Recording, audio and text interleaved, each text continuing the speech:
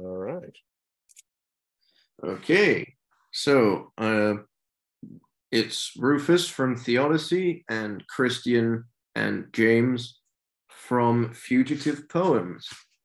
And we're all just having a little discussion today about their new release coming out this month.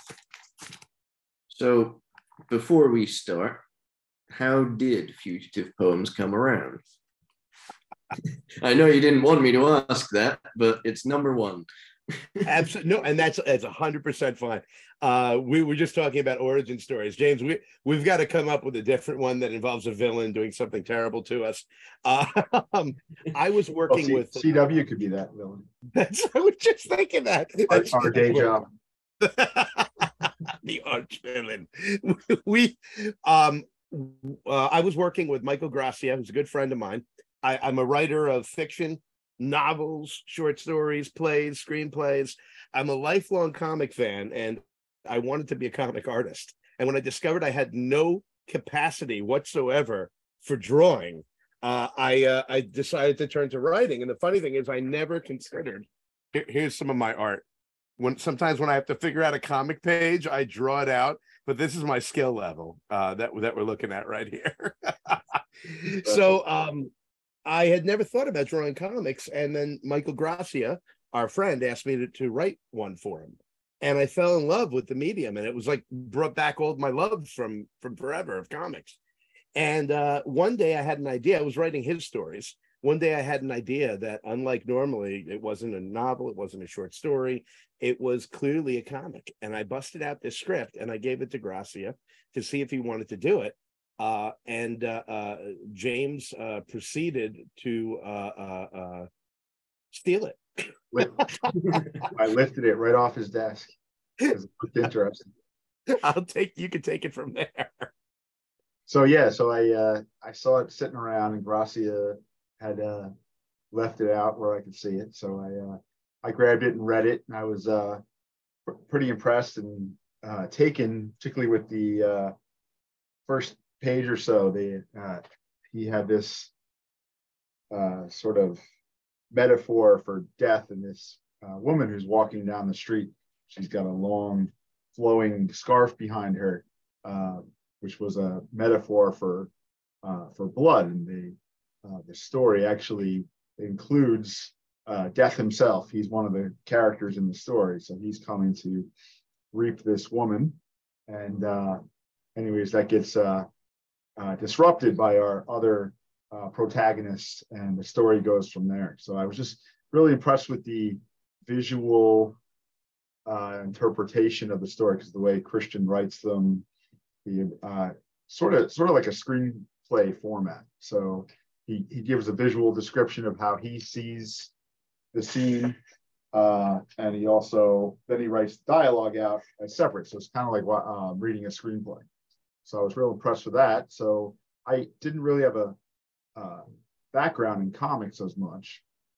I came from more of a standard illustration and animation background, but I decided to draw a panel. Her name is Pam, or Pamela, and with her red scarf, and I showed that to Christian, and it's all history from there. He walks in, and James and I didn't know each other that well. We'd worked around each other for years, but two different departments.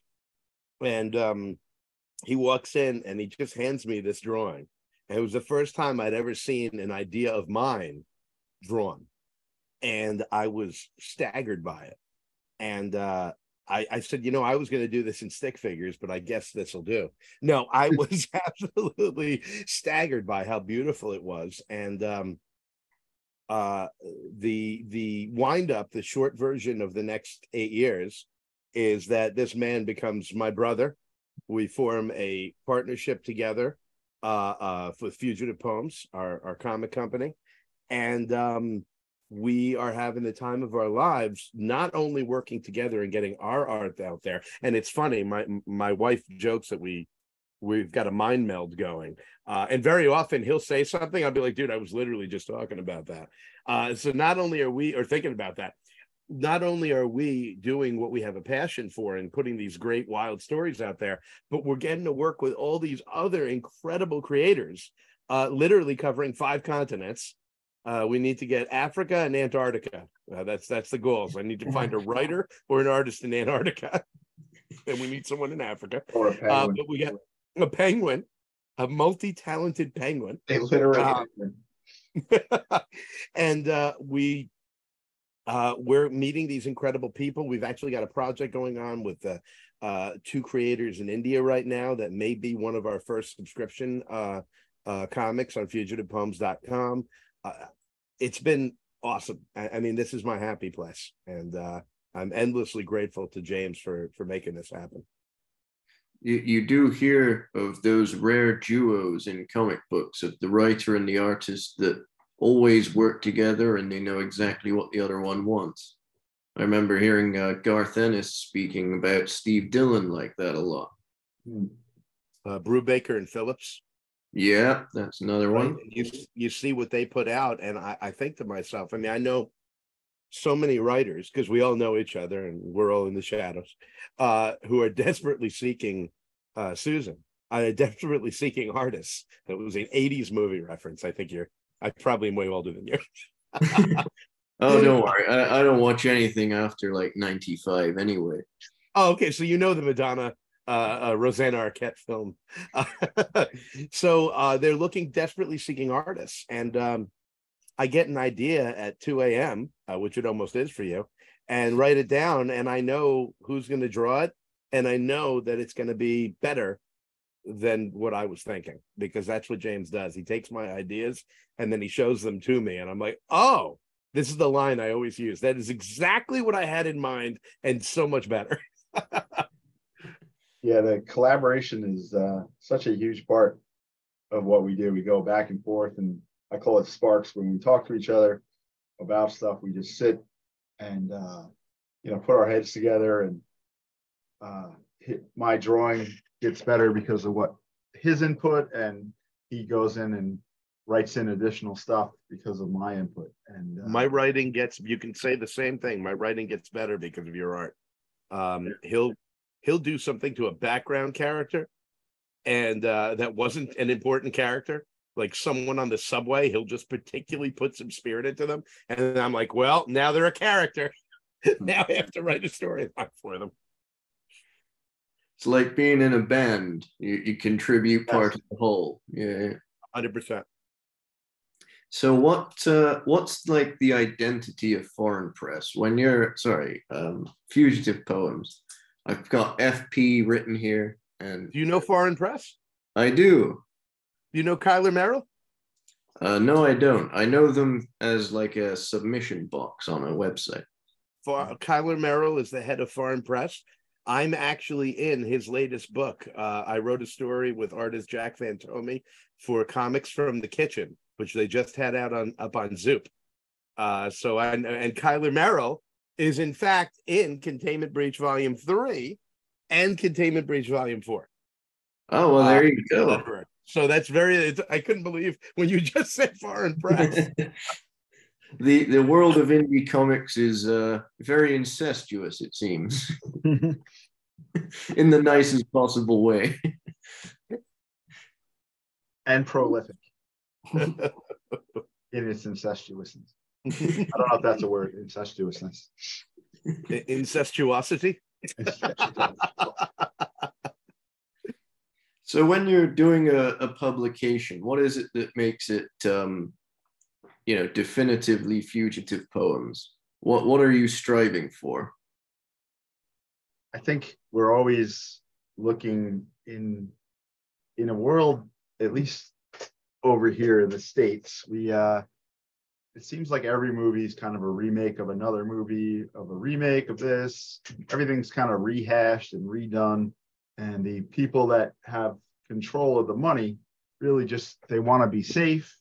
They want to do these titles and stuff that they know are going to make returns. And there's nothing wrong with that, making money and so forth, but it does tend to squelch real creativity. So I think first and foremost, what we do with our anthologies and what we do with our one-offs, which are up and coming, is we always want to have something original. We want truly original, not a mashup of this and that. That stuff is fun, but one of the reasons why I really dig Christian's writing is it's nothing you've ever seen before. It's not just like, oh, this sounds just like this, or this looks like just like that. I mean, of course, with the world the way it is, things are going to resemble other things from time to time, but we really strive for originality. It's built into our process, and it's built into the process that we use for our anthologies as well. We don't take stories that are already made. We will take applications and we look at people's artistic portfolios, we look at their writing samples, and then we try to pair them into usually groups where they don't know each other, and come up with something brand new and unique. And Christian in particular really hounds them, and our senior editor, Mark Capitelli, really kind of hounds them if they're doing something that's, too cliche or already been done 100 times. We steer them away from that. So I would say that's the main pillar of Fugitive Poems. Beyond that, we're always told, I guess it's because of our age, that we have this like kind of heavy metal aesthetic. Him and I, he's a little younger than me. I grew up in the 90s listening to a lot of metal in the 80s. I used to, play in a band, and I would always draw Eddie from Iron Maiden all over my notebooks and everything. And so my illustration aesthetic, as we were talking about, Frank Frazetta, was that sort of fantasy 70s kind of on the side of a van, airbrushing and album covers from a lot of the British bands, the Judas Priest and the Iron Maiden and so forth, and Motorhead, and just sort of I think that's where I really started to get my aesthetic from, was from copying those guys early on. So I would say that originality and that sort of heavy metal throwback sort of feel. Rufus, what's the profanity rule on this interview? Oh, say whatever the fuck you like. Excellent. I always joke that our aesthetic is batshit. That we're just, that's what we're going for. And it's where jazz meets heavy metal, where that explosion of creativity happens, and you do something and I do something. James is talking about me hounding people. We have a creative process, unlike most other anthologies. We don't tell you what the anthology theme is until you've applied and we've accepted you. So all we say is Fugitive Poems is a new anthology coming out. If you want in, give us your 3 best pieces of writing, your 3 best pieces of art, sequential art, your 3 best pieces of sequential coloring, lettering, etc. Blah, blah, blah. And we pick people. Occasionally we get a team.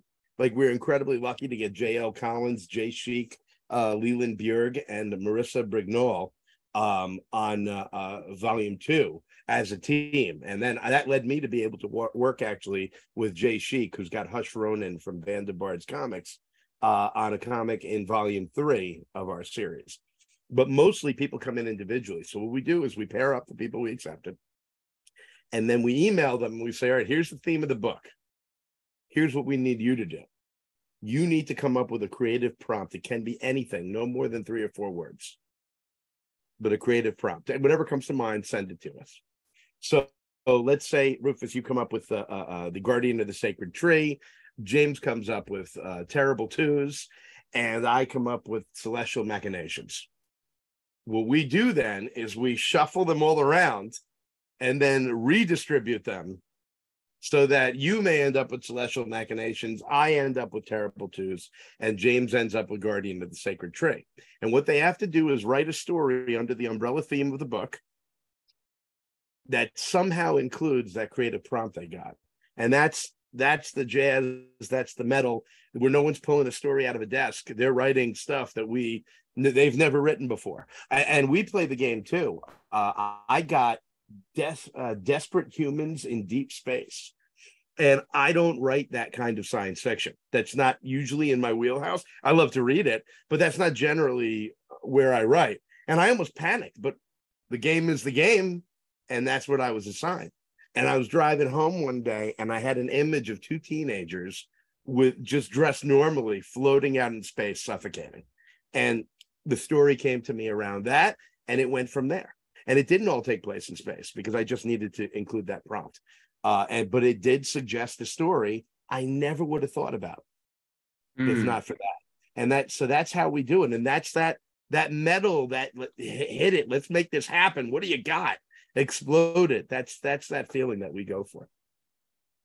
That little secret Santa trick of yours was something I planned to ask you about, so I'm gonna have to cross that off the list. Secret Santa, that's great. I do have this might seem a stupid question, but I do have to ask it. Why is it Fugitive Poems? Where do the poems come in? So in the 17 and 1800s, whenever they published a bit of doggerel or maybe some actually good poetry that had no author attached to it, it was called journalistically a fugitive poem. And these were poems that had escaped from their author, basically. There's also fugitive verses, and Lord Byron's first book was fugitive. I just forgot pieces. I'm holding it, but I couldn't remember. Fugitive pieces. And I had heard that term.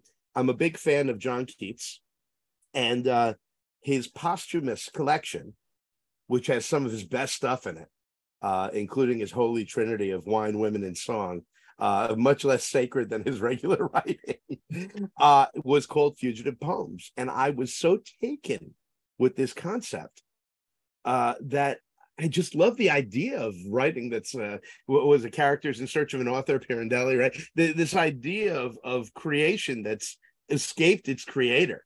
And more than anything, how fucking cool does that sound? Fugitive Poems. So I named the first issue, the issue that James drew, the one that he purloined off our friend's desk.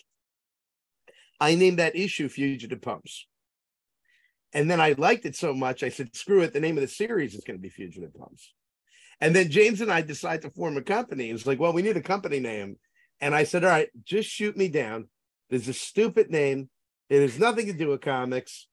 I was thinking Fugitive Poems. And our first moment of this is going to work with us, he went, oh, it's great. Let's do it. And so Fugitive Poems was born. It is a good name, and now you've explained it, it seems even better. You've got like an antiquarian punk rock vibe to it. Yes. Love that. We also we lucked out with the search engine optimization. You put in Fugitive Poems, we come up at the top because just no one's used it. There's a couple of people using Fugitive Poet, but we usually come right up without any work in that horrible world of social media marketing, which we're currently in. Yes. This part we like. We're old-fashioned. Sitting and talking with someone is our favorite way to get things out. Coming up with the perfect keyword for Google is for those of you reading this article, I just mime shooting myself in the head. No, I'm completely with you. I'm aware social media is a thing, and I'm aware that you can check out your friends' holiday pictures on it. That's the extent of my knowledge. That is the height of its accomplishment. You could definitely be one of our employees. We have no familiarity, although we did just bring on a younger woman who's doing some social media stuff for us. She's kind of more in that that generation that kind of understands that running around videotaping yourself all day. That just makes no sense to me. Unless the only time I would stick to video myself when I was a kid is if I was about to do something really stupid on a skateboard or a bicycle. That would be it. the jackass criteria. Yes, exactly. The whole my beer can theory. Well, since we're talking about the digital age, I mean, we're all I think everybody in comics is sort of wondering where the future's going, how much digital comics are going to take over, so on and so forth. But your comic is definitively physical. You got 162 pages, you got a satin cover. It feels like you're making a statement in a way. That there's a reason not to read it online, but to actually buy it. We do sell it digitally because you can only fight the tide so much. And I understand that people like it digital, that, this room is my office, and it's my favorite place in the universe. And my wife can barely step foot in it. Why do you have all this stuff around you? Doesn't it make you claustrophobic? Every inch of wall that's not on the shelf has paintings on it and art on it. And I just want it. I want osmosis. I want to take it all in. And I know there are people that are trying to minimize their lives and have digital. If you send me a digital comic, unless you need me to edit it, I will never open it. I'm waiting for the physical copy to arrive. I want to hold that motherfucker. I want to flip through it. I want to be able to do this and this. I want to just be able to turn the pages. I want that full effect. When I write, I am all about the page turn. I am so hyper aware. I will add or take away pages from a comic if there's a page turn that's screwed up. I need the page turn revelation. Not that it's a revelation on every page turn, but I will not put a revelation on the second page, because you open it up, you see it immediately, and it's done. And the idea of, we've put our first poems, our first comics out digitally because we were getting our footing. And you had to scroll through them on our website. And we did that because we were getting attention. We were starting out. But it broke my heart. I want to see the full page. I don't want to just see a panel. James lays out a page rather. It's got a flow to it. It's got an arc to it. It's amazing. And then we work with these great letterers, Tom Lynett and Kevin Lintz, and what they do with the lettering, and James does lettering as well, what they do with the lettering to help your eye flow through. It's an art. So just going panel through panel is it's not what I'm looking for. It's not what I want. I will say, however, that we were at Terrificon, the big Connecticut comic convention, over the weekend, and we met these gentlemen who are doing a comic called The Digital Pools, which I have around here somewhere. And no, it's in the other room. And they've teamed up with a company called Macro that seems to be doing some really energetic digital comics where it goes from panel to panel in almost an animated way. And it looked really cool. And it's probably something we should get into. But it's not my thing. Yeah. The other reason I think print is superior is from a very technical point of view. When you're looking on your screen, whether it's your tiny little phone or your, the biggest computer screen you can have, or even your television, you're really dealing with, 72 dots per inch or pixels per inch, right? So there's that level of clarity and tightness in there. But if you go print, even a bad print at 150 DPI, you're still doubling the number of dots in there. And I try to work with the people that we put in the books. I try to work as high as 600 DPI. It doesn't always make it quite to the end, but there's always something to be said there when you look particularly at visual art. A typical Microsoft Word document is printed at 600 dots per inch, so you can read that fine print. So take that into the visual world, and you're seeing a whole lot more when your print is out. There's nothing like, to me, seeing my stuff. We do so much stuff that I'm not always proofing it and printing it because it's expensive. It's amazing to go and see it. Most recently, Christian went to where'd you go? Staples, the office supply store.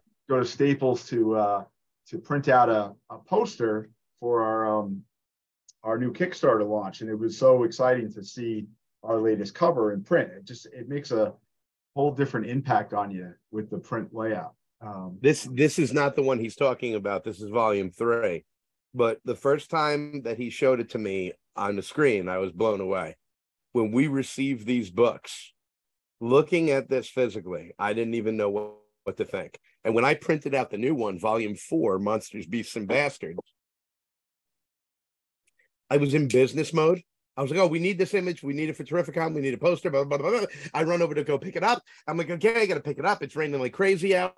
I got to cover it so it doesn't get messed up. Blah, blah, blah. I run in the house. The kids need something. Blah, blah, blah, blah, blah, blah, blah. I go to take it out just to make sure nothing got screwed up. And I went, all the bullshit of the day just washed away. And I was like, oh, I've seen this image 20 times, but I've never seen this image. There's something about that physical. And when I got this copy of Containment Breach Volume 3 of Clouds and Ether, this has been my favorite cover. I'm, what would the kids call me? The kids would call me a James Lyons stan. I am an incredible fan of James's work. And this was my favorite cover he'd ever done. And I've loved all the others. But now with the new one, which I don't have to show you, imagine it here, because it's not printed yet. And that poster I'm talking about is in the car. It's incredible to be able to look at these. And I don't know which I prefer, but there's something about flipping through a book and getting to look at what you want to see. And these incredible artists and holding it and turning the page and being able to easily go back and double check something that to me is sacred. And I feel the same way about reading a book, about art, looking at a book with art in it. There's something sacred about turning a page. Yeah, I mean, just looking at the chunkiness of the book you were holding up, I mean, you're putting out a trade pretty much. Yeah. Well, when you're a chunky guy, you got to put out chunky work. There is definitely something in the physical world of comics that doesn't seem to translate digitally. And even going to your comic store, I think what everyone likes about going to the comic store is you're surrounded by like this pop culture shrine in a way. It's hard to duplicate the physical feeling of it. Yeah, there's that whole physical aspect. As soon as it's in the quote unquote real world, to me, it takes on a whole different aspect. You know, a digital copy lives out its life, and you can copy it an infinite amount of times. I suppose you could do that with a printed copy too, but money sort of prevents that kind of run. Even a big run like a Marvel type run, that there's a limited number that go out. I think that takes it into a different realm.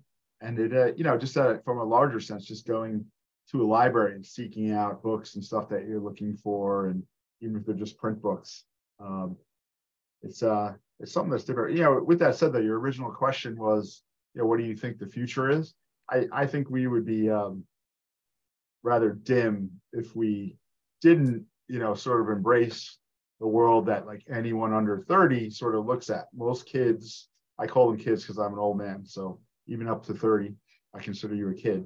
We'll look at stuff in digital format, and they kind of grew up that way, so they look at it that way.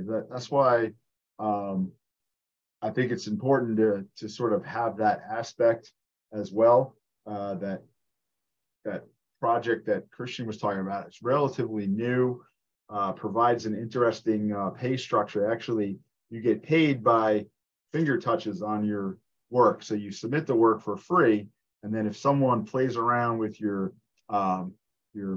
file and backs up to read another section or something, that's how you get paid. So it's a real interesting monetary way of doing it.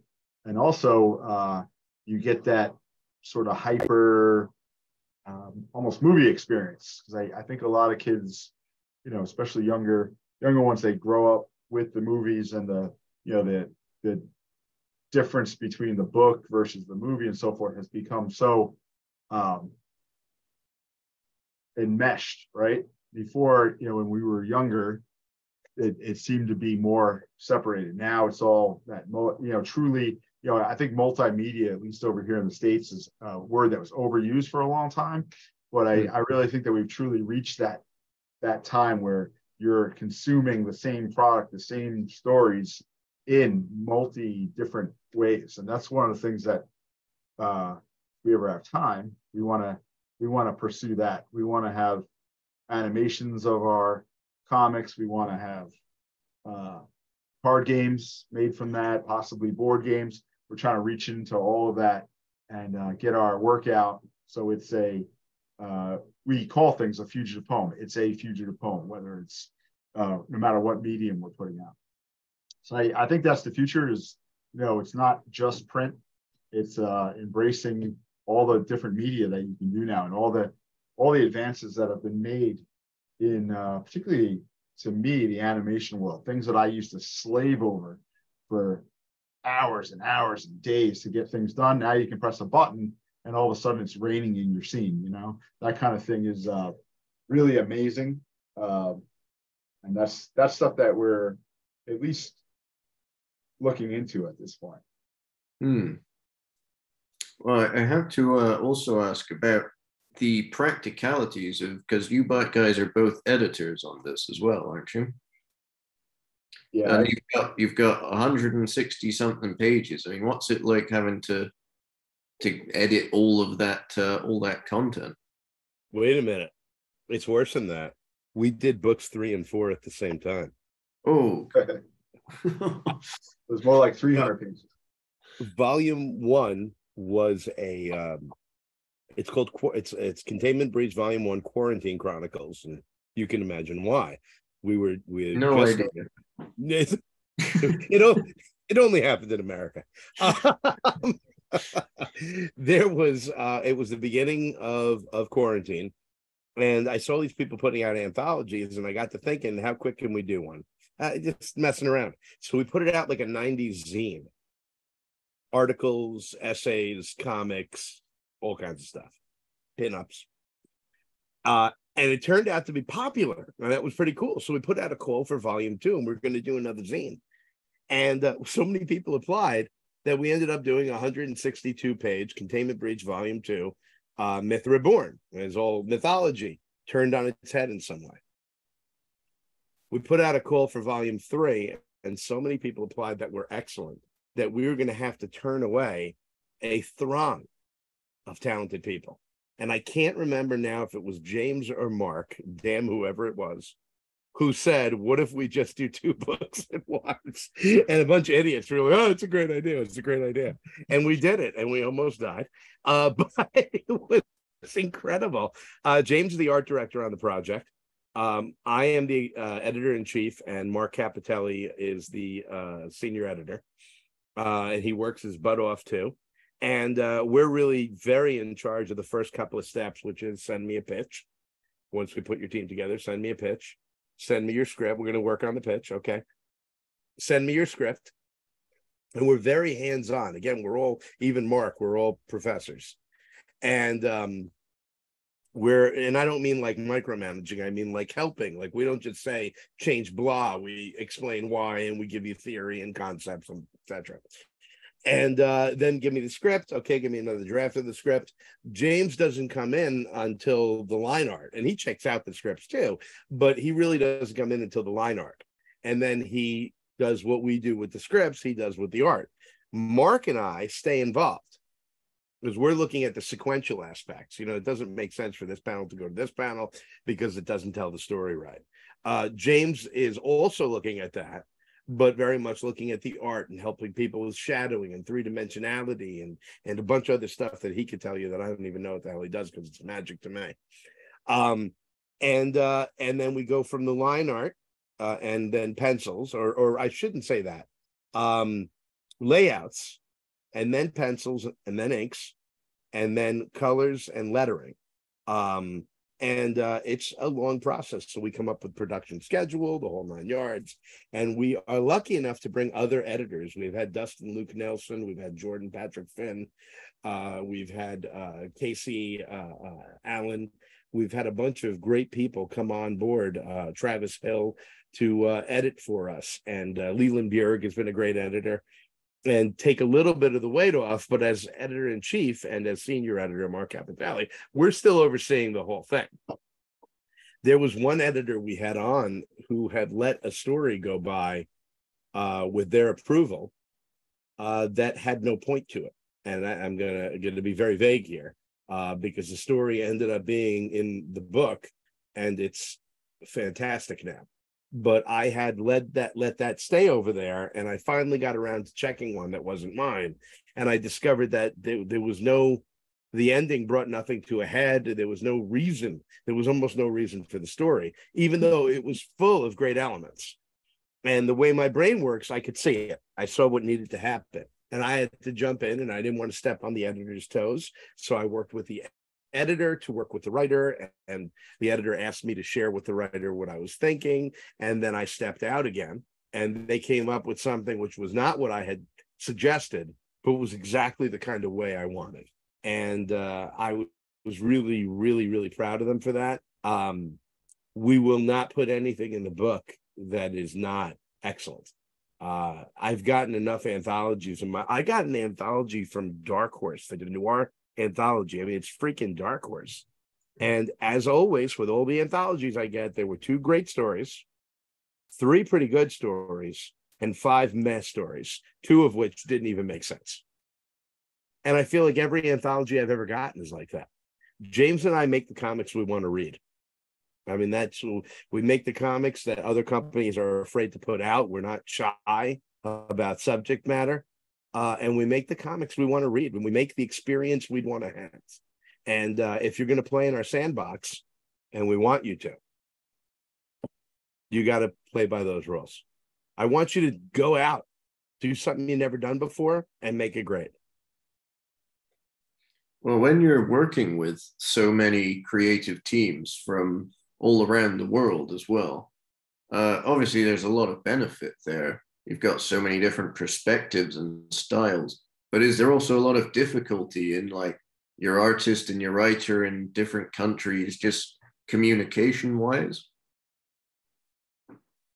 We've had a few instances where people have kind of clashed heads, but we've sort of sort of worked it out between them. But you'd be surprised, especially now that we're 4 books in, how well this actually goes off. We got a lot of teams that go beyond our stories and go and work for other anthologies as a team, or even start making their own books and so forth. It's a very congenial sort of attitude that people have. I think part of it is we provide a structure that we've noticed. We've worked within other anthology structures, and there's kind of a lack of a structure. I think being teachers, we know that you have to give a set of rules to people, particularly artists. They'll go all over the place if you let them, but if you give them a roadmap and you make them stick to it, it tends to work out better. And also, if someone screws up, we're always very sort of understanding. At least to a point. You do have to be professional, but we try to make room for people who are or once were amateurs or unpublished or don't know a lot about digital design and do everything on paper and don't really understand the ins and outs when I start talking about the technical stuff that is important to put it in a book layout. It's really I'm constantly surprised at how well the team stuff works out. I think because people understand, and we've got a couple under our belt. I think people understand that if they do their job right, they're going to get the book in their hands, and that doesn't always happen with an anthology. So they respect us because they know we get it done, and we've done a couple now. And if they play their cards right and do their job, they're going to get that payoff, which is your story in a real book, one that you put on your shelf and sell and so forth. I think that's part of it as well. We've developed a reputation that deserves a certain amount of respect because we get it done. We don't just leave you hanging. We're not unprofessional ourselves, and that sort of rubs off. When you're professional, people underneath you are going to believe in you and then, of course, follow through. How do you go about pairing your writer artist teams? You need a sort of artistic eye to see what script's going to go with whose style, right? Yeah, so we review. Christian reviews the scripts now with Mark as well. I review the art, and then we kind of sit together and we all make up a master list. Christian has his list, pair stuff together. I'll come up with a list, and we'll sort of bang off ideas off each other, and say this guy looks good with this, and we'll compare, these different things, and sort of come up with ideas for similar styles. This person has this skill set. This person has this particular style that might go well with this writer, and so forth. And, it's kind of cool because when James says that we look for people with similar styles and skill sets, it really is the skill sets. We've put together some seemingly disparate people because we had a feeling that it would push them both to a new level, and we've been right every time. So we look for people. It's not just, well, he draws sci-fi and she writes sci-fi, or she draws horror and he writes horror. We try and be creative in our pairings because the goal that we have, one of our missions, and I know as a company in business, you're only supposed to have one mission, but fuck that. One of our missions is to nobody expects the Spanish Inquisition. Our number one secret is surprise, and it's our two secrets. Sorry, that's one of my favorite routines ever. One of our missions is to raise the banner of other indie creators out there. We were looking around, we were screwing around on Twitter, and when we first started and trying to find out what was going on and how it worked, and I discovered that there were so many incredibly creative human beings out there who were just not getting any play. And I said, well, you know what? We want to get play. They want to get play. Let's just play. And we'll put out, you can't get published till you're published. All right, well, we'll fucking publish you. And that's what we did. And part of it is, all right, well, one of the reasons you haven't been published, it could be because there's a million fish in the sea trying to get published, right? People don't know that about fish, but it's a scientific fact. And there's also tons of competition, and then blah, blah. But sometimes you haven't reached your potential, and what you're showing people is cliche. Here's another cape.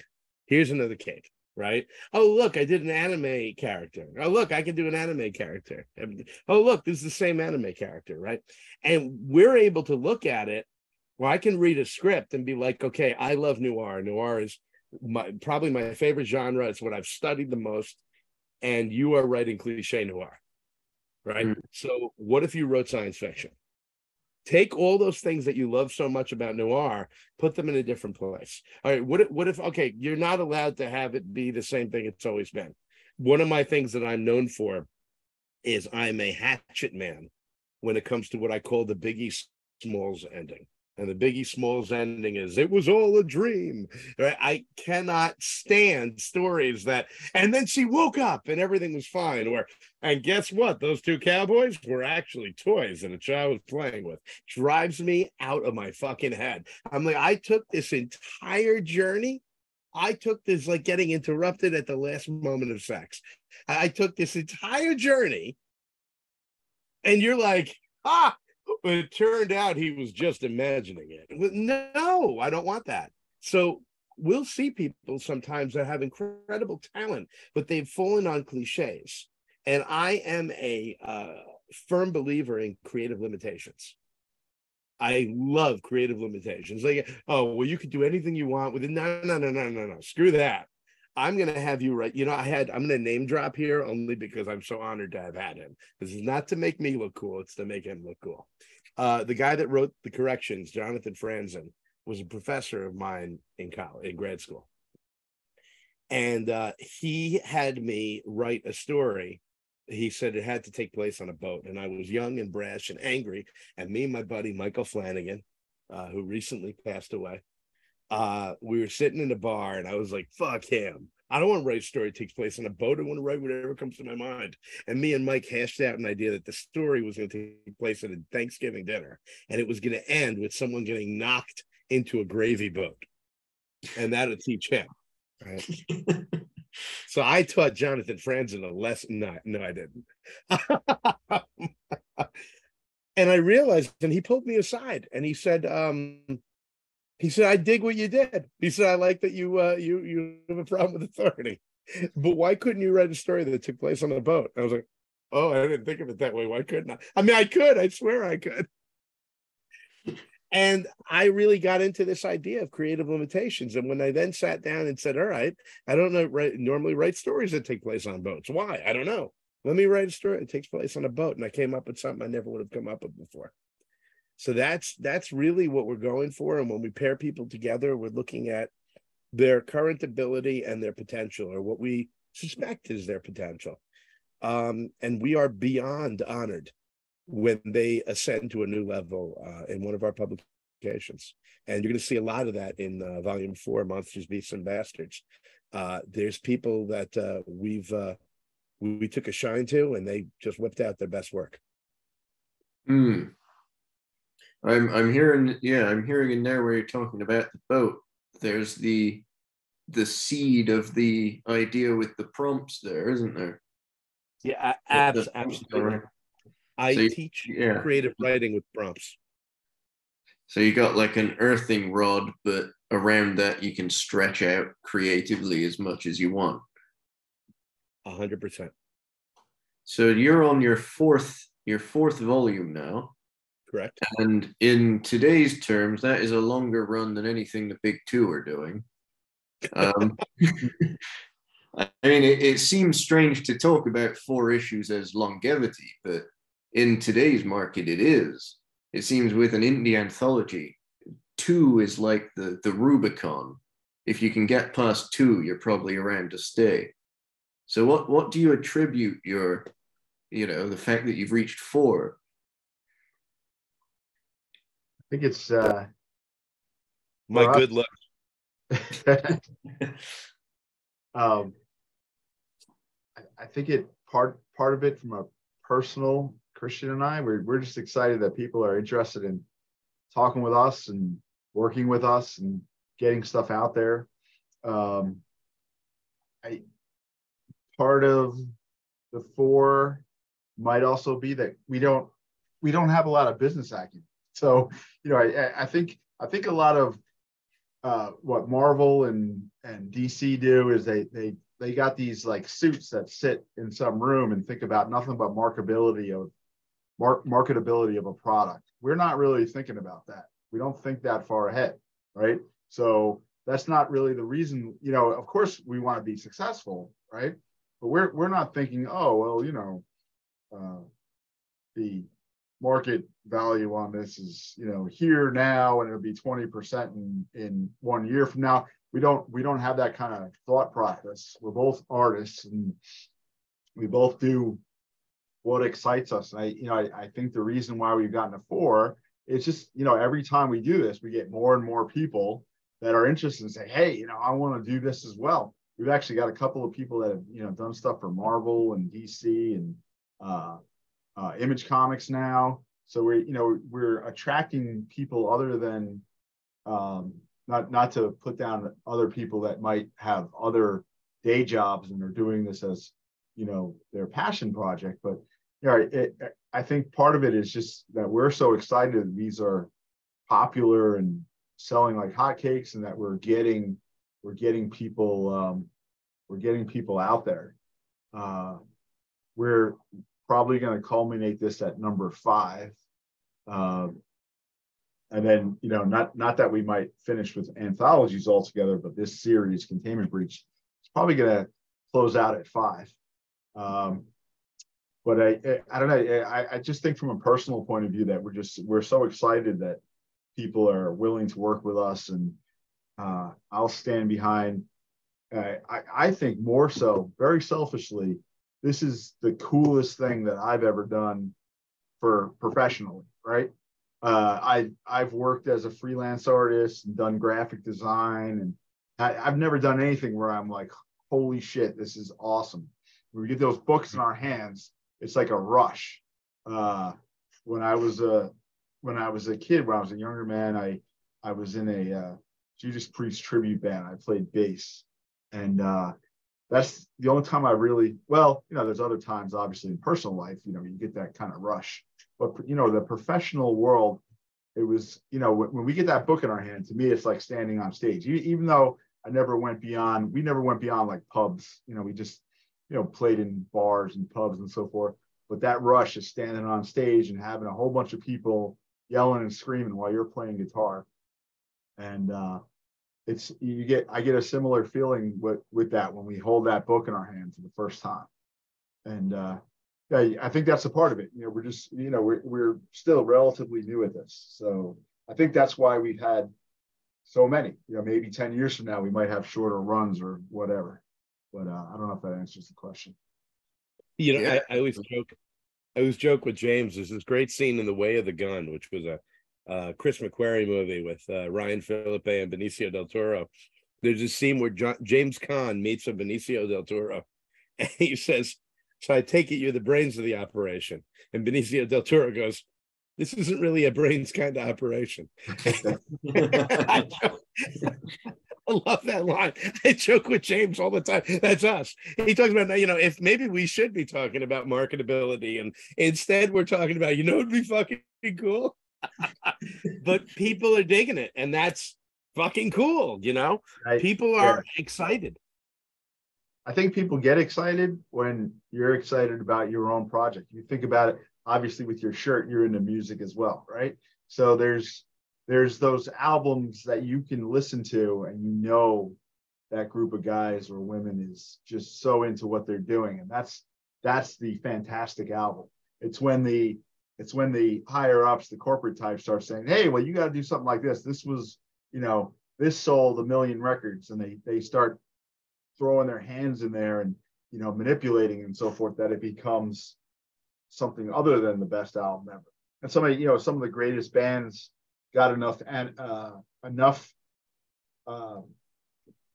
freedom through their success where they didn't have to kowtow to the record companies. They just said, fuck you, we're going to do what we want. And if you think about the longevity of bands, I think a lot of bands these days, or even way back in the 90s or something, they would do 3 albums, right? So the 3 albums were the ascent, and then they made a lot of money on one particular album, and then the business types got their meat hooks into them, and that a lot of times ruined what was amazing bands, right? Or someone within the band would get too big of a head and start to take over too much of the creative aspect.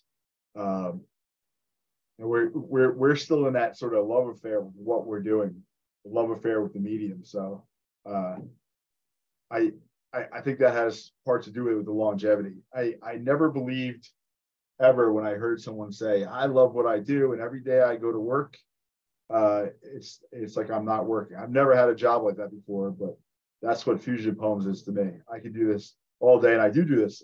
I do this all the time. I work as many hours on this as I do on my job, and I love every second. Of course, there's frustrations and so forth, but it's that creative output is that's the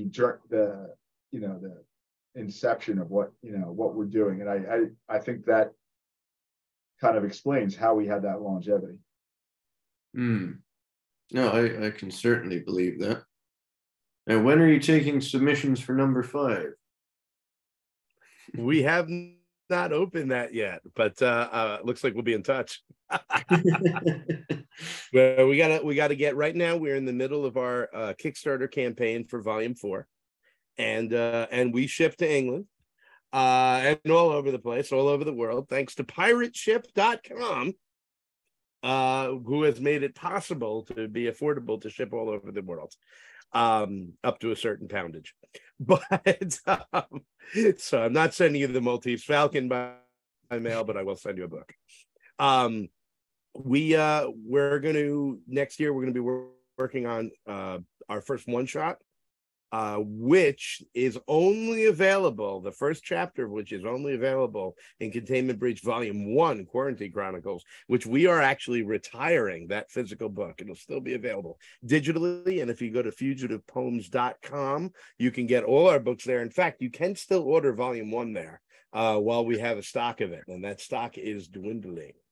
But it's the only place that you can see the first chapter of River, which is going to be our one-shot. And then we're probably going to be handing Containment Breach Volume 5 over more so to Mark Gibson Capitelli, our senior editor, and I'll still be involved in writing for it. Yeah, that's Containment Breach Volume 1, Quarantine Chronicles. And this is, there it is, that's River. It's the last pages of the first chapter. Well, can't see too much of it. Yeah, I mean, I'm giving away the reveal because I opened up There we go. So Rufus, James, can you go up to the top right corner? My boy getting his face cut off. I wrote that this guy has his face cut off across, like a bisection. I said, not his head split, across. Well, James drew that, and I didn't even know what to do with it because it's completely atomically correct. To the point where I, for the first time in my life, understood my allergies. I'm like, the sinuses go up that high? That's why I always feel terrible. So my best medical information came from James drawing a face being cut off. And that's also testament to what you were saying earlier, how when you find an artist that just knows what you mean. Exactly right. 100%. 100%. So yeah, so we're going to be doing Volume 5 probably right after we do our one-shot River. But we have other people's products. We've got some great, we're going to be producing some great other artists' work. There's a lot coming from Fugitive Poems. You can go to fugitivepoems.com. And more than anything, I encourage you right now to go to Kickstarter and search up Containment Breach, Monsters, Beasts, and Bastards, and jump on that campaign while you still can, because, man, I was blown out of the water by Volume 3, and Volume 4 has me even more in awe. This is, and I can say that, I'm not bragging, because we only have one story in the book, so it's other people's work I'm talking about, and they really brought their all. Well, before we close anything down, I'm aware that you have some merch on your website. Yes. Do you want to plug some? What do you got? Check this out. This is a Containment Breach challenge coin bottle opener. This is solid as hell, and it was the stretch goal on our last Volume 3 Kickstarter campaign. And I have opened over, I'm going to say 100. It's probably more like 200, but don't want to admit to my alcoholism. Over 100 beers with this, and it works beautifully. And it's such a cool logo, as envisioned by James. And it says, "We are Fugitive Poems, and we make comics." And there you go. And that is available. There's only maybe 15 of them left. And that is available for sale for only $15 on our website. We have incredible stickers. We have t-shirts, Fugitive Poems t-shirts. And if you go on the Fugitive Poems Kickstarter right now, you can get some original production art from James Lines on some of the reward tiers. James, let me show you this. James is such an astounding artist. I love this first page of this comic. There's so much going on. There's so much character. I love that first panel right there, right? What I was saying about what he's able to do. And the cool thing is that I've seen this in just pencils and inks. And some of that is available for sale on the Kickstarter for Containment Breach Volume 4 for our new story, Pervert Moon. Not Pervert Moon. A lot of people get confused. Pervert, that's what the Pervert Moon. Pervert was the methamphetamine that the Nazis were taking that allowed them to stay up for hours and do terrible things with no remorse. It was there's an incredible book called Blitzed Forgive me, author. Look up Blitzed. I can't remember his name. I'm blanking. I hate when I do that as a fellow writer. But it's about the incredible drug intake of the Nazi regime. So we wrote a Nazi werewolf story with lots of Nazis getting slaughtered, which, I mean, who doesn't want that? Called Pervert Moon. And there's going to be original production art from that available on the Kickstarter right now. Getting James's art is a pleasure, and you get to sit with the book and sit with the art and see how this was done by hand and what happened when it went digital, and watch the process occur. You know, it's as you were saying that, I was thinking, oh, that sounds like a Nazi version of how the berserkers were always taking their mushrooms. And then, of course, that's where the myth of the werewolf comes from. And before I got to that conclusion, you said Nazi werewolves. Yeah. That was the creative process in microcosm as you were explaining it. 100. Well, Rufus, you're 100% on it. Look at that's page 2. Oh, brilliant. Pervitin. They were selling this shit to housewives to keep them chipper while they did their housework and watched the children. They had it in chocolates. The housewives have 2 a day and you'll be happier. They were marketing this shit like crazy. And if you were a Nazi soldier, they were giving you pack upon pack, like fucking Rolaids. And these guys this is how they invaded France. No one thought you could go through the Ardennes because it's too dangerous. You'll be stopped too many times. And like, well, not if these motherfuckers don't sleep. So they drug their guys out completely, and they just ran their tanks through France, and it was just drugged out of their minds. And reading this, the fastest tanks in the war too, that helped. Yeah, reading that, James told me that he found out. So very often I get a title in my mind, and the story comes from there. Sometimes I get an image in my mind, as I mentioned earlier, and the story comes from there. This time, James contacted me, and he says, I just found out that there was a Nazi werewolf brigade. And this is a real thing where they wanted people to think that they weren't, because Hitler had this obsession with the occult, that they had werewolves. And it was toward the end of the war when they were losing. And they were trying to get the people to rise up against the American GIs.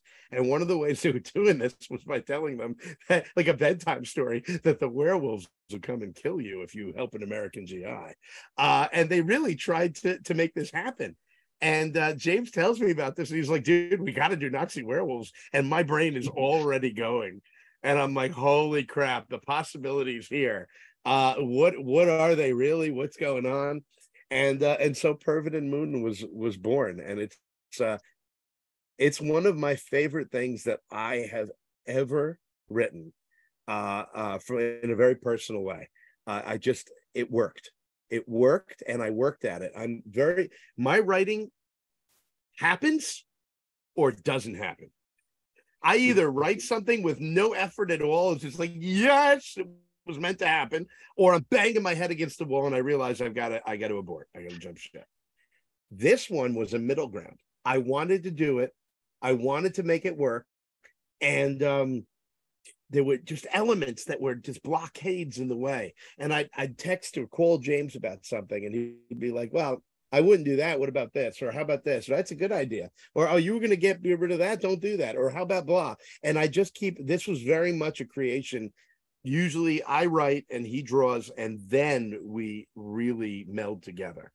This time the melding started in the writing process because it was his brilliant inspiration. And I'm very secretive about my writing until I've written the thing. This time I actually talked about it throughout, and James gave me some really great ideas. So the melding actually started right from the beginning. And by the time I gave him the script, he was already drawing. He already had the ideas because he knew where I was going. This was a really cool process, this one, and not a normal process for me. And it's one of the scripts I'm most proud of and proud of us for. I think people are going to go nuts for it. And that's coming out in one-shot form, is it? No, that's our entry into Containment Breach Volume 4, Monsters, Beasts, and Bastards, currently on Kickstarter. Did I do that smoothly? Did not seem like an advertisement. We actually We have two stories in this one. The other one is the complete opposite. It's called Dragging Aggie, and it's sort of. Do you know who Chuck Jones is? This is the story on the picture of it is on your press release, isn't it? Yes, yes, yes. Yes.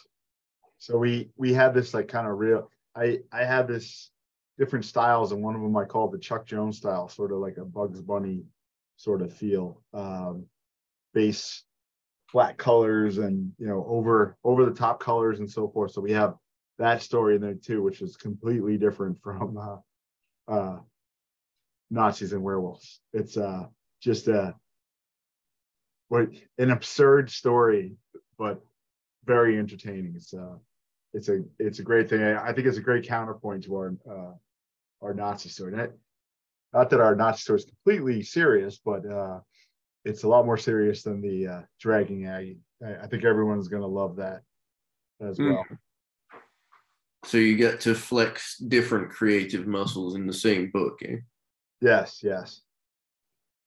That's a real short one that we put in. But yeah, no, the first one shot's going to be that river that we showed a couple panels from. And that'll be this year, next year? Next year. So we got about 20, I think about 20 pages done on it. It's probably going to be about 70 when we're done. Mm-hmm. So we got some work to do on that. Or I do. Christian's got it all written out.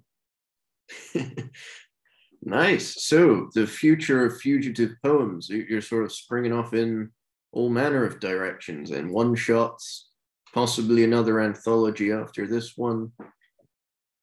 You got a long-term plan as well as a short-term. We do. Yes, we got various different mediums. We also got another one coming out. It's called Stripper Clip Sally, which is going to be a sort of racy one.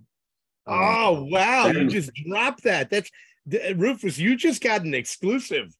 We haven't Holy shit. We're gonna be out working on those at the same time.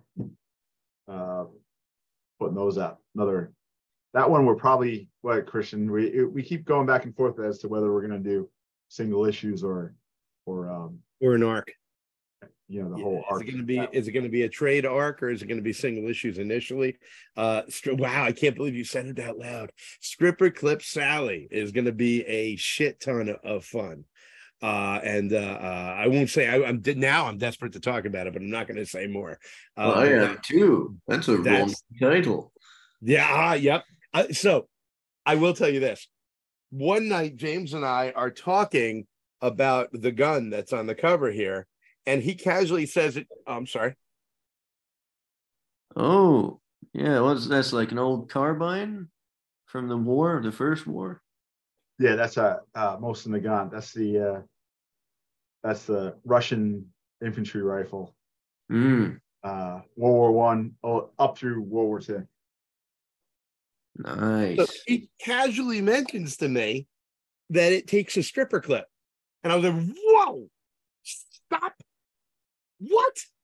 It's a stripper clip." And he explains how it gets the bullets in. But my brain is gone already. I got this idea about a stripper and blah, boom, boom, and it just went. And we had been talking about doing a type of story, kind of tongue-in-cheek sci-fi kind of fun thing, and it happened. And then so I was sort of marinating on it for a little while we finished editing Containment Breach, and then one night it was like everything that had been marinating just hit perfection. It perfect. I can't think of the word I'm looking for right now, but it hit perfection. And I wanted to go to bed, like you must right now, as it's like 2:15 in the morning. I wanted to go to bed, but I couldn't because it was coming out. It was no, and I had to sit down and I wrote the first issue, and it worked, and it was fun, and ideas came out that I didn't even know I had. So then I went and I wrote the first issue for another series we're going to do, which I am not, as much as I like you, Rufus, I'm not giving you another exclusive yet.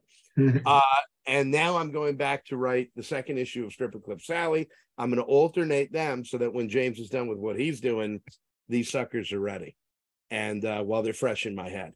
So yeah, there's a lot happening. I've got a story I'm developing for another artist, Jack Van Tomey, who's going to be under the Fugitive Poems umbrella as well. This isn't bragging because I'm not saying I'm good, but I'm a machine. I just have ideas 24 hours a day. It's either a gift or ADHD, but whichever it is, I'm working it.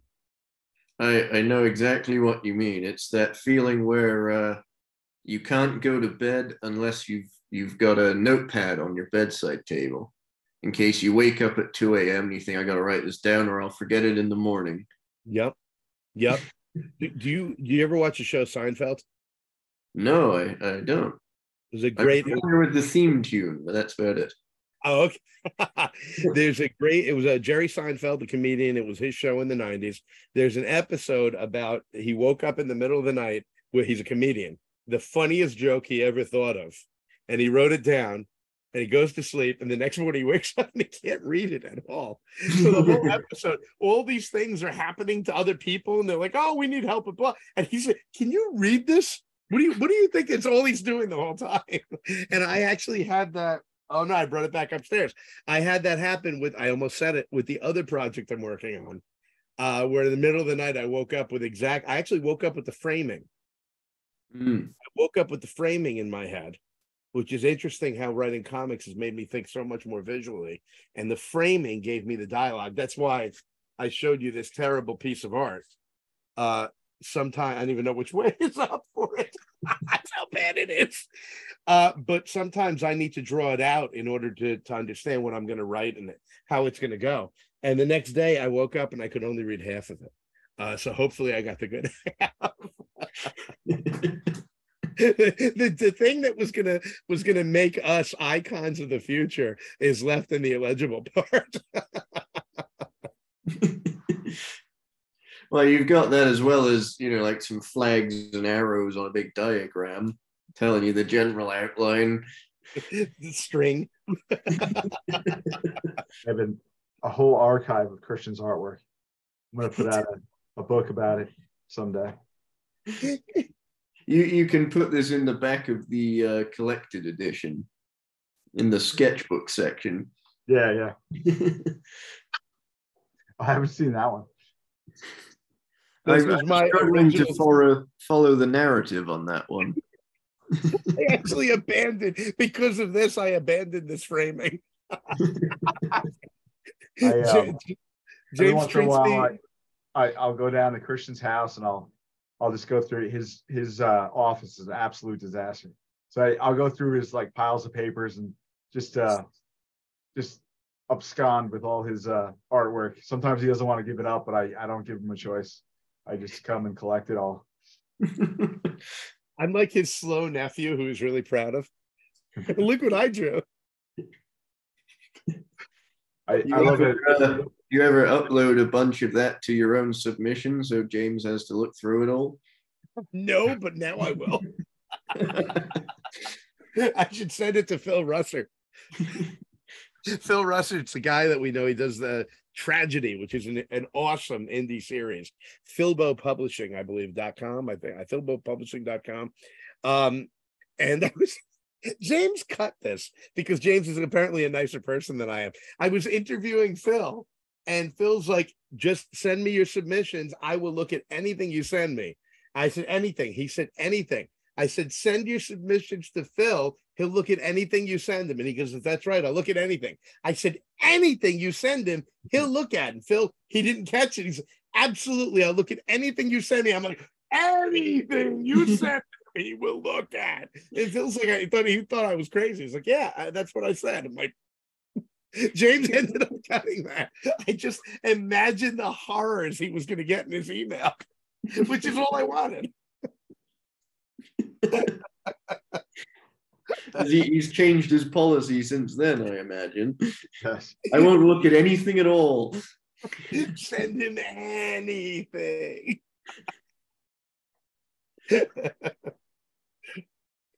One of my nicknames for Christian is Sower of Chaos. He's sort of like a Loki character. He just really enjoys messing with people at every level. The trickster. James knows when I'm bored at a meeting, when I just throw a match out. I'll just raise my hand at a terrible meeting and say something that I know is going to be incredibly incendiary. Like I already know Bob over there is champing at the bit to get into it, and I already know that the head administrator doesn't want the topic to come up, and I'm bored out of my mind. I'm just like, hey, by the way, what about? And then I just sit back and I'm like, finally, it's an enjoyable meeting.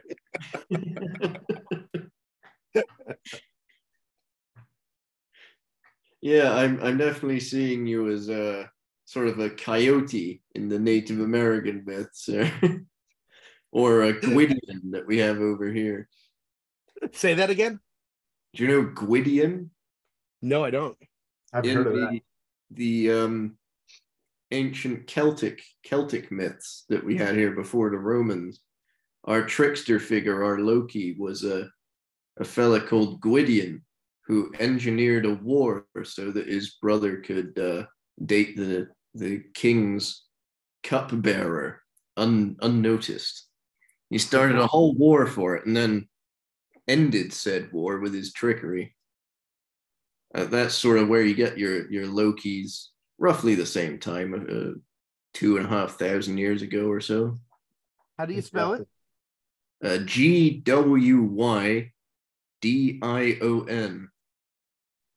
Okay, thank you. Oh, I'll tell you, those Welsh myths. If you want inspiration, we've got some wacky ones. That's for sure. He's got to be in here, right? Mabinogion. Yes. He is in the second branch, I believe. That means that I did know and forgot, which might have something to do with alcohol consumption. But I'll never admit to that. Yep. Did you get to the bit about Sly Slough Giffes? A long time ago, but yes. I haven't read this in years.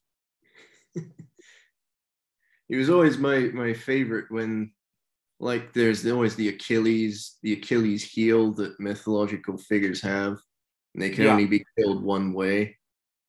And that fella in the Mabinogion can only be killed if he can only be killed with a spear that's been worked on continuously for a year during Sunday masses, and at the time of his death has to have 1 foot in a bathtub of water and the other foot on the back of a billy goat.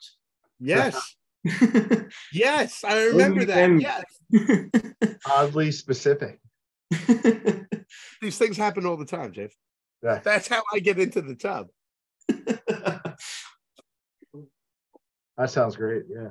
Christian, you have to lend me that book. Absolutely. The Mabinogion's incredible. I haven't read it in years, but I'm so glad you just sent me back. See, this is the kind of thing, Rufus, where I'm going to have another story tomorrow. Because one thing leads me to another, and then there I go. I was reading that book only last month. I decided to go to Stonehenge. I thought that's the book to take with you. Nice. And I looked up from it, and there were exactly two ravens sat on Stonehenge looking at me. I thought, oh God.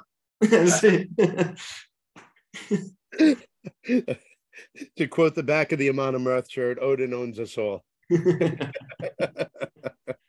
they giving you the side eye? Were they like this? In as much as ravens can. The cocked head. Yeah, they say ravens can recognize you and hold a grudge against you. Yes. Yeah, if you hear nevermore, you know you're screwed. On a bust of Pallas. That's why I got rid of my bust of Pallas. I had an English teacher when I was at school who he had a pet raven that he had taught to saying nevermore. Oh wow. You need several years to do that. It's easy with parrots, not so much with ravens. Yes, that's amazing. Accomplishment may have cost him a future with a bride, but he's still doing it. Look, honey, he can almost say it. Give me some more time. Yeah, I'm leaving. Let's see if you can say that. I'm going to the club. See you. That's the first thing the Raven ever picked up on. See you later, love. See you later, love. See you In later. 6 years, stop saying it. Dear John. Dear John. Do you think she's coming back? Nevermore. Fuck you, bird.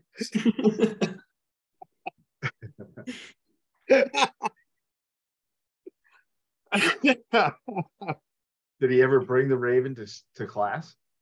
No, but we saw a video of it, Oh. which could have been anyone's Raven thinking back, but he was too weird for it to have not been him. See, now, if I had the ability to have a Raven in class, I would walk into the first class with that every time. Squawking on my shoulder. Well, chances are you take it outside, it'll just fly off, and then that's 6 years down the shitter. As he says, piss off, I'm leaving. I had a chemistry professor who walked around with a giant African hissing cockroach in his pocket. Wow. Yeah, I didn't love that. It wasn't my favorite. That sounds so exotic. You don't want to slip over and land on it, you know. Escapes out of his pocket. He hears, oh shit, dog, splat. Disappears into the cafeteria. Oh. Well, it's been great talking with you guys. Yeah. I might, it's 2:30, so I might call it there. But it's stay up for another 3 hours and then go to work tomorrow?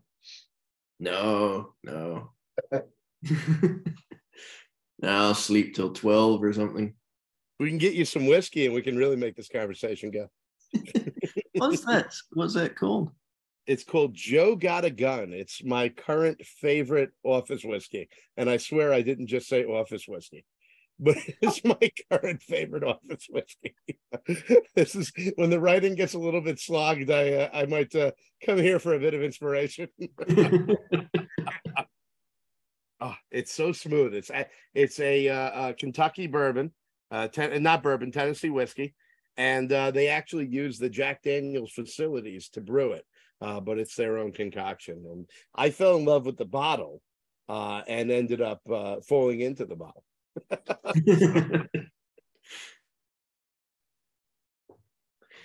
But I didn't say office whiskey. Well, we've got it on tape now, so you can't deny it. You can make that the title of the article. I didn't say office whiskey. Doesn't everybody have office whiskey? He's like a politician. He'll can't contradict himself like 3 lines in. But I never drank. Rufus, this has been an absolute pleasure. You are amazing and wonderful to talk to. This made my night. Oh, thank you. You guys have been fun as well. Thank you. I wouldn't have stayed up this late if you were. That's true. That is a real seal of approval. I have not made it over to the UK yet, but now I'm adding Bristol to my itinerary. Oh, yeah. Well, if you live in Bristol, then it makes sense, doesn't it? Yeah, indeed. You know, it comes from, do you know what Bristol means? I do not. It comes from the Old English brig stow, which is stow as in like you stow something, and brig as in bridge. So it's the town that the bridge is in. Wow. Incidentally, the bridge that we're famous for wasn't built till like 200 years ago, like a few thousand years after the town was named, but there you go. Interesting. So they were expecting a bridge? No, they had like when there was only 1,000 people living here, they had a little bridge over some water. A rather inferior bridge? Yeah. And we've got the suspension bridge now that Brunel put up. Does your Bristol have a bridge? It does not. Oh, well, then the name is completely inaccurate. Has a lot of inward-looking people. and short-mindedness, and ESPN, which is an American sports channel TV network. But I also use Bristol paper, so it's interesting that I wonder what the connection to that is, because Bristol paper. This is called Bristol paper or Bristol board. It's like not quite a card stock, but definitely thicker. It's great for ink, and it's called a Bristol pad. So I wonder whether the connection to that is. Maybe it was manufactured in one of them. Yeah. Don't know which one. Yeah,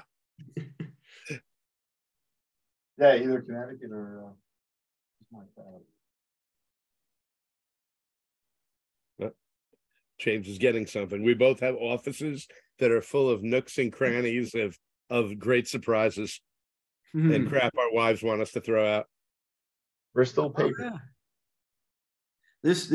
It's so strange to me to see American versions of things over here, but like with the same name. It's like when I see American cheddar, I find it so bizarre. You have it's the squares, right? Yeah. Yeah. Well, our cheddar is like a block of extra mature, like crunchy cheese. Really? It's a completely different kind of cheese. Yeah. Although I think you're thinking about the kind of more processed stuff. We do have big blocks of aged cheddar, which can be dried. We call it sharp over here. So there's different levels of sharpness. We don't do the wheels of cheddar. It's more of a block. But yeah, I live up in New England, so every town like has the same name as something over in England. That's where Lovecraft's from, right? Rhode Island. I am Rhode Island, as he said. I am Rhode Island. Yeah, H.P. Lovecraft. Providence and Connecticut were big areas for him to create fictional towns in.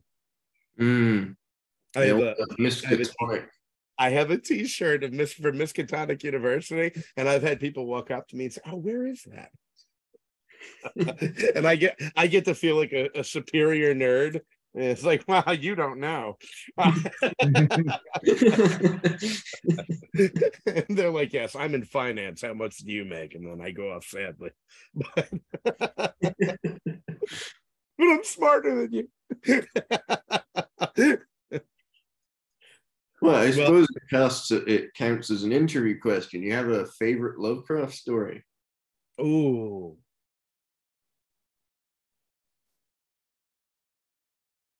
The Whisperer in the Darkness is way up there for me. But I also love The Color Out of Space. But The Whisperer in the Darkness is so fucking weird that it makes weird fiction look weird. This is the Migo, right? Yeah, the mushroom people and the robot head and oh man, it's so good. It's so weird. Every time I read it, I'm laughing my ass off. And like, oh, Lovecraft, you really did something with this one. Color Out of Space is terrific, and there's a number of others that I love. The Dunwich Horror is great, and there's a little early one. I can't remember the name of. It just doesn't get enough attention. Can't remember what it is. Beyond the Wall of Sleep is a great one. Oh yeah.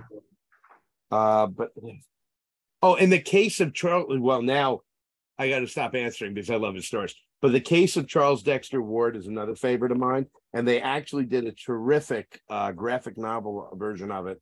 I can't remember the gentleman's name, unfortunately, but I don't see the other one I was thinking of here. There's a little one about a parade through a town that ends up being important in the mythos later. Yeah, that's the one where he ends up going subterranean, and there's yes, I know what you mean. I'm always I've forgotten the title, but one where a very early one of his, I think it's some guy who's just trekking through New England, and he comes across a shack, and there's an old guy that lives in there, and I love that one. I forgot completely what it's called. Me too. James, I've got about 14 million Lovecrafts around here. James actually got me this one, which I adore. It's a beautiful, the gold leaf and all that. It's a beautiful copy. Cthulhu on the cover of that caught my eye on that. That is a lovely cover. The Festival. The Festival, yes, that's the one. That is right. Yeah, the one where they go subterranean and there's the sort of cult. Were they fish people, or was that just in? Well, no, that's Dagon, right? No, Dagon's the one where he sees the pillar in the middle of the sea, or an island that wasn't there. That's right. That's right. The music of Eric Zahn is a hugely underrated one. Oh my gosh, I forgot about that one. Absolutely. Oh my gosh. Oh, I got to reread that tonight. All right, so we need to do another interview where we talk Lovecraft. And have you reading Lovecraft got me on a kick of reading his the people that followed him, and the people that inspired him. Where is it? Lord, what's his name? Well, Arthur Machen was one, and Lord Dunsany. That's the one, yes. Lord Dunsany, Arthur Machen, and Blackwood. I can't remember, but once I got into Lovecraft, I then expanded into obviously Chambers with the King in Yellow and all that. Great stuff. And that's very much what our new book is.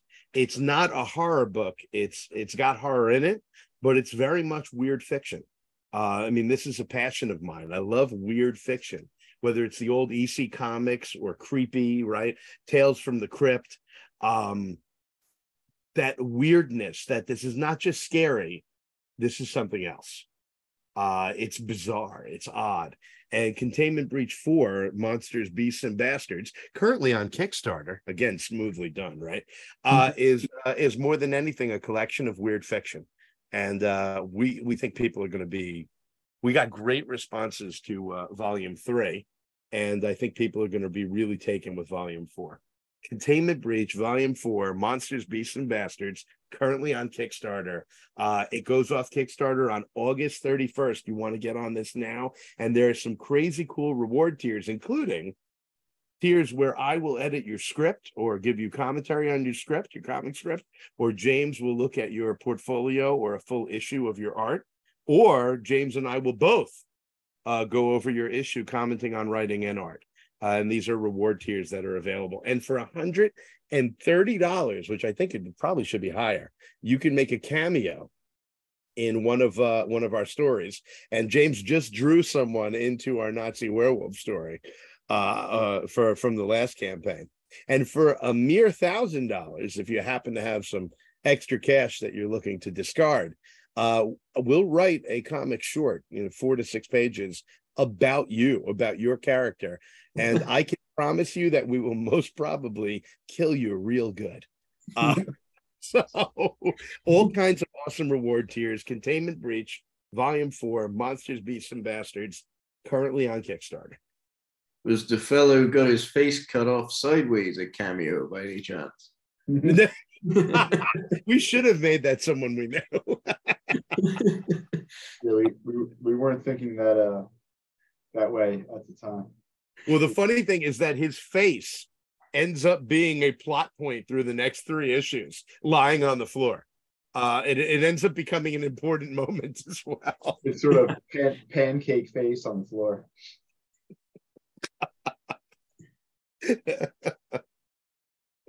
That one's kind of Python-esque if you think about it. Yeah. Should we have him say, "I'm not quite dead"?